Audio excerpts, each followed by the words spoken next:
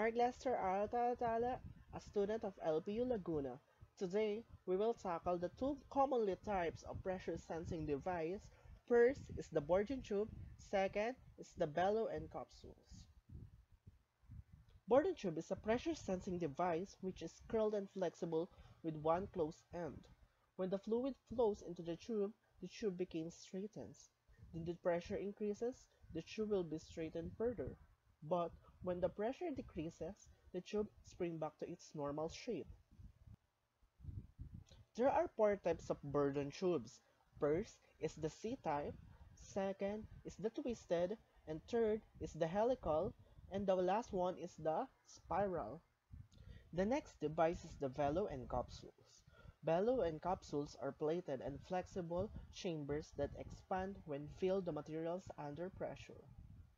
The one chamber of a capsule are sealed so that only the first chamber are actually in contact with process pressure. The bellow is always open inside. Capsules tend to spring back to its original shape when the pressure is already released. Bellow often required external spring to push them back into a shape. A reference pressure may also be applied to the outside of the bellow or capsules.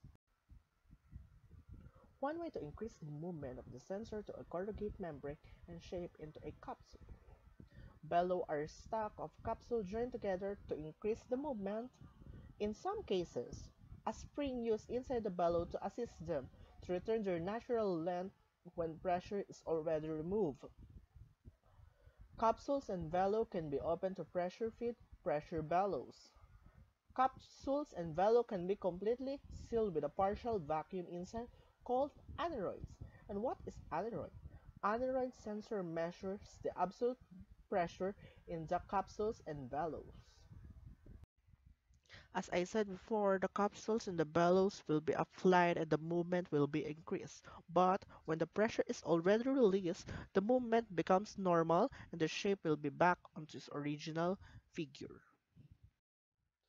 So that's the video for today. I hope you like it. Please subscribe and hit the notification bell for more updates and for more upcoming video. Bye!